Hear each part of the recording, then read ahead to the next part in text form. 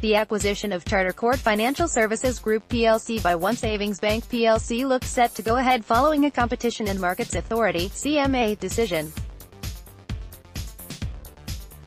Following the deal announcement in March 2019 by the two businesses' boards, the CMA had to rule whether the deal would be subject to a reference under Sections 22 or 33 of the Enterprise Act 2002.